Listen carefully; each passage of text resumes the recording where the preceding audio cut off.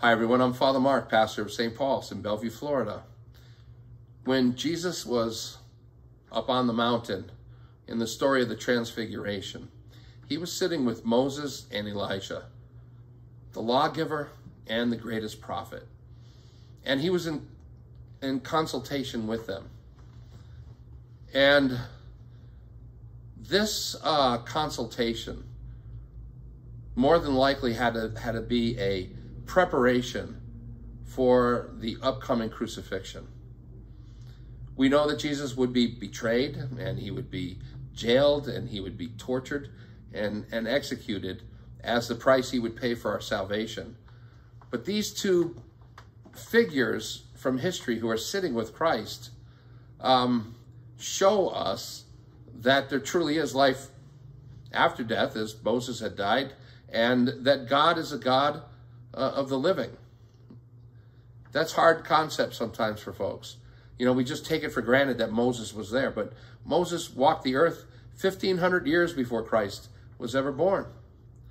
So it's an amazing power that God has, and that he can make anything happen at any time. And Jesus is just sitting with these two as a matter of fact, and they're having this conversation on the last mountain that Jesus would be on before his crucifixion. Because when he comes down off this mountain, you know, he tells everyone not to, you know, don't speak of what just happened here. I forbid it. Even though they did, they still opened their mouths. It was too huge of an event for them to just keep their mouths shut. But Jesus comes off this mountain on the way, now prepared for that crucifixion. I mean, we'll see him in the garden talking to God. If there's any other way, but not my will, but thy will be done, to his Father. But it is on this mountain that Jesus, who is the law and who fulfills prophecy, all prophecy, sits with human beings and gathers intel.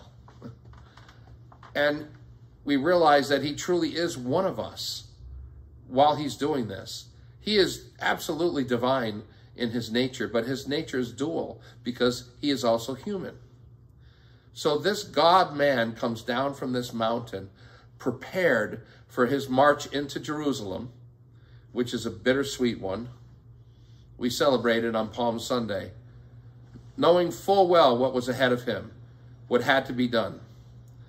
And that encouragement did come from Moses and Elijah, saying you have to be strong at this time. You are the Messiah. You are the one. They were reaffirming who Jesus truly was. And what an amazing team, what an amazing partnership Moses and Elijah had in that moment, that James, Peter, and John witnessed, saying, hey, should we build tents for an overnight? They got to see this. And as the story talks about Jesus in his own transfiguration and his clothes becoming a dazzling white, and his glow about him, which is like a glimpse at the glorified Christ, the message is a bit more because we see Jesus connected to the Old Testament here. Remember, the New Testament had not yet even been written by anyone. There's just the Old Testament, the scripture, the prophets, the laws. So the bulk of all of this is sitting there with Christ, who is the fulfillment of the Old Testament. He becomes the new covenant as he comes down off that mountain on his way to that amazing glory, which will be his in the resurrection. But what he has to go through to get there is remarkably, insanely hard.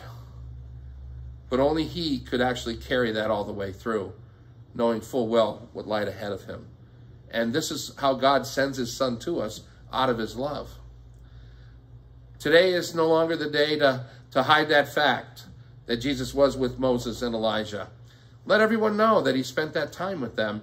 Let everyone know that God needs to be glorified in our lives.